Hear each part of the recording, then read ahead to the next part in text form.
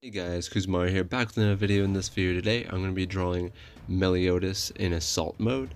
This illustration is actually a t-shirt designed for Anime Uproar. You guys can go check him out in the t-shirt through the link in the description. I'll link up his channel in the description if you want to go check it out. Him and his brother run the channel and they do really cool kind of like anime analysis videos and stuff like that, so definitely go check them out. In any case, I had a lot of fun with this illustration. I tried to go a lot more manga inking with this one compared to some of my more recent works. I've been doing more of a painterly style, and when I'm doing a t-shirt design, I feel like more line work and manga kind of line work works a little bit better than painterly style for t-shirts, at least. I try to keep it cleaner but rough at the same time. In the end, there's parts of it that seem a bit more painterly. But yeah, drawing Meliodas in Assault mode was really fun, and it's also kind of simple because there's so much kind of blackish purple going on. Of course, I had to do some like color stuff and trying to balance the colors between what's on him and in the background. But all in all, you know, he's not typically not wearing anything in this mode.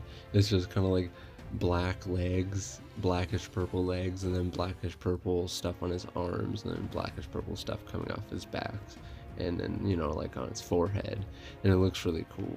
And to be completely honest, I have not read all the manga, and I have only watched the first 2 seasons of the anime. I think that's all that's out right now. I'm not sure.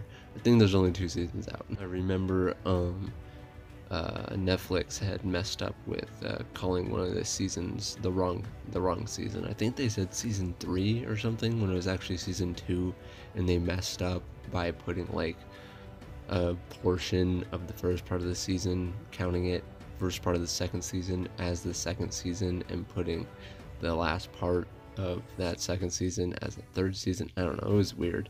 But all in all, despite what your guys' preferences are and what some of you may say, I'm a pretty big dub fan. I still watch subs, but I do like dub anime a little bit more because I can relax a little bit more while watching it. That's just my opinion, but you know, some dubs are crap. But you know, I don't want this video to start turning into a sub-dub war. I don't know. Tell me, guys, what do you prefer? Tell me in the comment section. What do you prefer, sub or dub? Make it a war. No, okay. But yeah, I try to get that whooshy hair going, and like I said, I try to get that manga-like technique inking going, and I try to always make it look as traditional as possible. And it's not always just the pen itself, because the pen itself is a pretty standard inking pen on, you know, Clip Studio. Just a couple different pressure settings changed to, you know, my liking. But all in all, it's more so how you kind of ink with it digitally, because there's different kind of curves when you have your pen with stabilization. If you do quick curves, they don't do the curves quite the same as if you did them traditionally. So it's kind of just like inking technique that you kind of got to get to make it look a little bit more traditional. Then again, I mean, there are some special ink tools that probably make it look more traditional as well. I don't know, that's just how I try to do it, because a lot of people ask me, how do you make it look so traditional, what kind of brush do you use? But it's really just something I've kind of done throughout, you know, doing digital art, and it's just trial and error.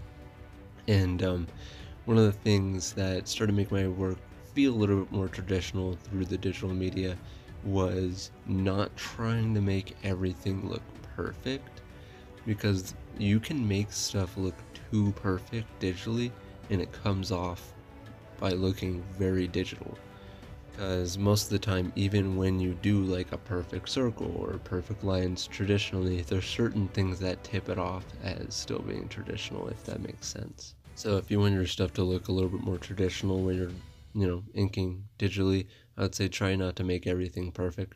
But at the same time, you know, if you're learning how to, you know, have better structured lines, you want to try to make it as good as possible at the same time. So, bam, right there, a contradiction. No, I'm kidding. I just don't want you to be like, well, Kuzamari told me that I should make my lines look like crap. No, anyways, you guys might have noticed that the letters all of a sudden turned into, fully finished letters, and that's because I decided to leave the letters out of this video and just focused on the drawing of Meliodas, because I didn't really think, drawing of letters was something that's as cool to watch.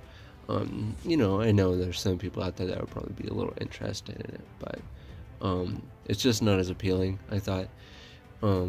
But you'll see later on that we decided to change the letters and make them a little bit different font slightly, and also change the color. And I actually kind of like both. Now when I look back at it, I do like this green, and it looks kind of cool. But we changed it to more of a purplish red, I believe.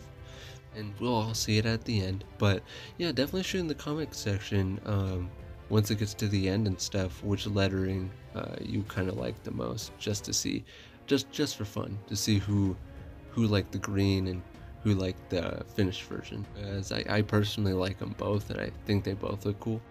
And yeah, so I'm going into like effects here in the background, trying to get that swooshiness of him like coming at you. Notice it's not touching the edges, because you can't really do that with a t-shirt. You can, but if you make things boxed off, typically it looks kind of strange a lot of the time. So I'm trying not to touch the edges. If you guys are wondering why it's so centered in the middle like that and not touching the edges, and I didn't just do like a flat background thing. But yeah, that's why. Trying to make that glow in the background really glow, so it kind of emphasizes on him, gives him kind of like a silhouette feel, although it's not like a silhouette, but it's really separating him from the background, because I had to make that very established, because his hair is a yellow too, which is going to conflict with that background as well. But yeah, if you guys want to help support this channel, help support what I do on here, you guys can check me on my Patreon, link in the description. The perks are, like manga tutorials, illustration tutorials for stuff like this, and, stuff like that. But yeah, I'd like to take this time to actually thank my current Patreons real quick. Ashley Elizabeth, Woody Olis, Heke Pelage, Sam Tinley, Wear My Crown, Daniel Helier, Osu, Poetical Gore, Noah Henderson, Mercuzio, JT, Satoshi, Kaneen Morel, Purston Smith, Alpha Dog Studios, JT, Malcolm X. You guys are the awesomest Pestle Shinobis there are, and help me be able to do what I do on this channel. In any case, I had a whole lot of fun with this illustration, and I hope you guys like it. If you do like it, please hit that thumbs up button, and if you're new to the channel, like as you see, please subscribe, hit that bell icon to get notified when each video comes out. And like always guys, hope you guys have a great day, and I'll see you in the next video.